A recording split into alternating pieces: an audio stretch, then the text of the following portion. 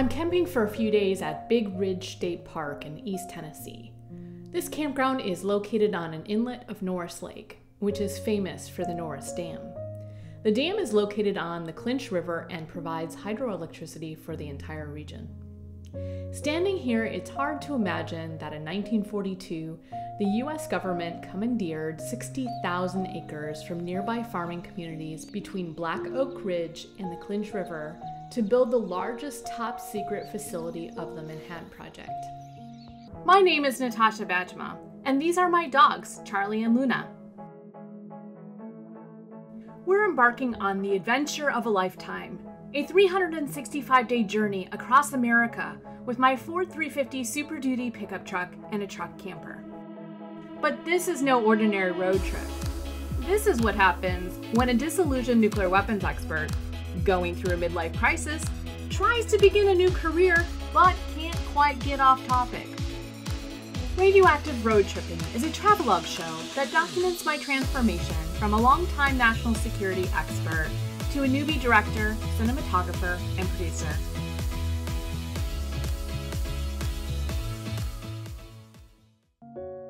Today I'm going to take you on a drive through the area designated as Clinton Engineering Works during World War II, which was also known as the Secret City. The border of the Secret City starts about 1 mile after we pass by the Marathon gas station on the right. In 1943, we would have to stop at a military checkpoint known as Elsa Gate, which is now commemorated by Elsa Gate Park. Today we're going to visit the former K-25 gas diffusion plant and hear from local expert Ray Smith about the history of the region and the facilities that were built here. The drive from one end of the Secret City to K-25, which is located near the west end border of the Secret City, is about 15 miles long. Now remember, this 60,000 square foot area was completely cut off from public access until 1949. The collection of facilities at Oak Ridge manufactured the uranium material needed for the first nuclear weapon and went on to become a major component of the U.S. nuclear weapons complex and is currently in operation today. This is the place where they took mined uranium, which contains only a small amount of the isotope uranium-235, or U-235, needed for an explosion, and turned it into uranium that could be used for a nuclear weapon with a process called enrichment. As we drive through this picturesque region, we'll hear Ray Smith talk about the history.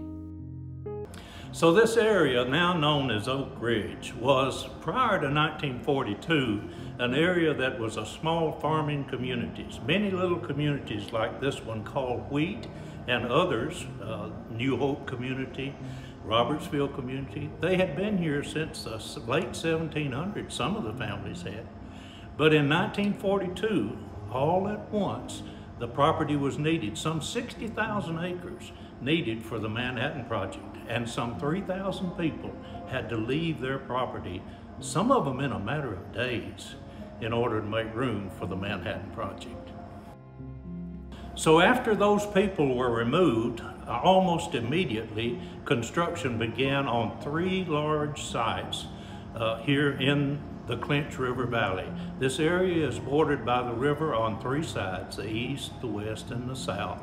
And they built the city along Black Oak Ridge, which is to the north of the government facilities. They called it Oak Ridge just because it's built on Black Oak Ridge. But the 3 sites, one of them was the Graphite reactor, which was built to prove you could produce plutonium in a uranium reactor. Another one was the Y-12 electromagnetic separation plant, which was one that Ernest Lawrence had convinced General Groves would be the best method for separating this uranium-235 from 238. In natural ore, there's only 7 pounds of uranium-235 in 1,000 pounds of the ore. So getting that little bit of 235 out was what the goal was for that separation plant. Now, in addition to that, there was a process called gaseous diffusion that they were working on that would also enrich the uranium-235. It was a gaseous process and a continuous process. but they didn't have it working as well in the early stages. However, the electromagnetic separation process over in the Bear Creek Valley at Y12 did work, but it was very, very slow. Now, an additional process was built over at the K25 gaseous diffusion site, the S50 thermal diffusion. It was built because they needed something that would add to the feed material to try and get it to run faster, to get that little bit, 0.7% up to 1, 2, or 3%, and then feed that into the equipment that is the gaseous diffusion, or the equipment over in Y12 that was the electromagnetic separation process. So the thermal diffusion was built very quickly and was utilized for just a few months. But they actually calculate that by using that process, they shortened the war by about 3 weeks, which a lot of people were being killed back then, so that amount of time was important. But there were 3 main sites here built in Oak Ridge at what was called the Clinton Engineer Works, built in about 18 months. Think about that. Short period of time, major construction efforts, building a city that turned out to be 75,000 people living in it by August of 1945, and 3 main sites to help win the war. So the main purpose for the Manhattan Project was to take that uranium-235 and get enough of that material separated that you could put it into a bomb configuration. This one that is near us here is the Little Boy, a model of the Little Boy, which was the first bomb ever used in warfare. And it was known to work. I mean, they just knew that if you got enough of that 235 in a close enough proximity, the neutrons would begin splitting the atoms and you would have a huge release of energy. That was understood. So this bomb was used without ever being tested because they had a little little uranium here, a little uranium here, and a little dynamite to blow them together. It was a gun barrel, very simple process. However, the other bomb, the Fat Man bomb, which was a plutonium-based bomb, was not nearly as straightforward or convinced that it would work. The reason it was so complicated is that there was a sphere of plutonium in the center of 32 implosion cells that would compress that plutonium and put it in a critical shape so that it would begin to split the atoms and release huge energy. But if even one of those 32 implosions didn't go off at the same time, you would have a blowout. It wouldn't compress the plutonium. So that's why they had to have a test of it in Alamogordo, New Mexico, at the Trinity site, where the world's first atomic explosion took place, when they tested to see if all 32 of those implosions would actually compress that plutonium and cause a criticality. It did on July the 16th, 1945. So they knew now they had a plutonium bomb that would work, Fat Man, and they were convinced that they had the Little Boy that, without testing, they felt sure would work. So the Little Boy was used first on August the 6th on Hiroshima, and then Fat Man was exploded over Nagasaki on August the 9th. There's always this question about how this area was chosen for the Manhattan Project. Of course, the Norris Dam is about 20 miles upstream on the Clinch River, first dam built by the Tennessee Valley Authority, and that's a source of electricity. It's inland from the sea, and there are ridges and valleys that are located in this part of East Tennessee where you can put the plants down in the valleys and sort of protect them by the ridges. But what may be closer to the truth is when Albert Einstein wrote that letter to President Roosevelt saying Germany's buying up all this uranium ore, and he was afraid they were trying to build a bomb out of it, Roosevelt knew it would be an expensive undertaking. So he put General Groves in charge of the Manhattan Project. Now, Groves had just finished building the Pentagon, so he knew how to put a large construction project together.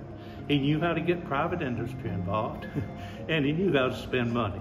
So President Roosevelt also called in Senator McKellar, And he said, Senator, I need to put a large amount of money against the war effort, and I can't let the press or anyone know how much it is or what it's being used for.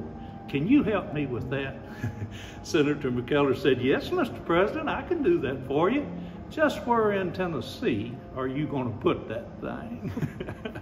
So that may have had more to do with us getting selected here in East Tennessee than any rivers and valleys and ridges and proximity to a dam. Another Senator McKellar story that I know is true because the man that it happened to is just passed away within the past few months. Lester Fox. He's the patriarch, or was the patriarch, of the Fox automobile dealerships in this area of East Tennessee.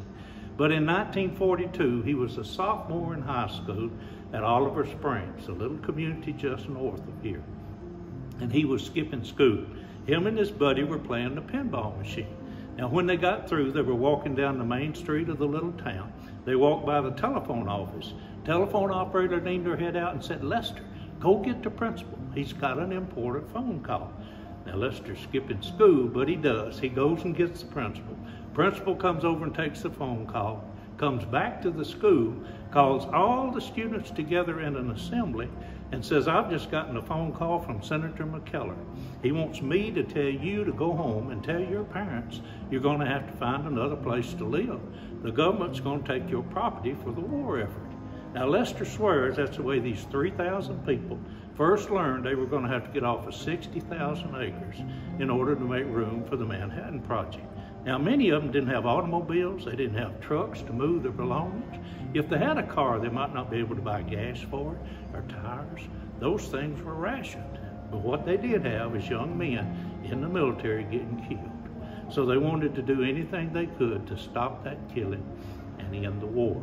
So they got off of their property, many of them in a matter of days, in order to make room for the Manhattan Project. We've just passed through the center of Oak Ridge and are now driving the second half of what used to be the Clinton Engineering District to reach the former K-25 plant. I mentioned before that this entire area was closed off and inaccessible to the public during World War II. In 1949, the U.S. government opened the commercial and residential areas of Oak Ridge to allow for public access. They replaced the military checkpoints and fences with 3 access gatehouses to prevent unauthorized individuals from visiting the sensitive areas. The first gatehouse at Bear Creek Road served as an access control to the Y-12 production plant. Bethel Valley Road was for the X-10 graphite reactor, and Oak Ridge Turnpike was for the K-25 plant. These gatehouses were used until 1953 and are now considered historic sites. We're about to drive by the Oak Ridge Turnpike gatehouse, which controlled access to the K-25 plant.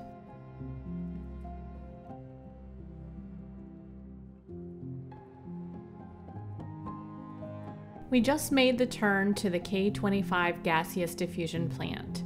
Now, if you remember, this plant wasn't used during the Manhattan Project, but later supported the development of the U.S. nuclear arsenal. Today, it is no longer in operation.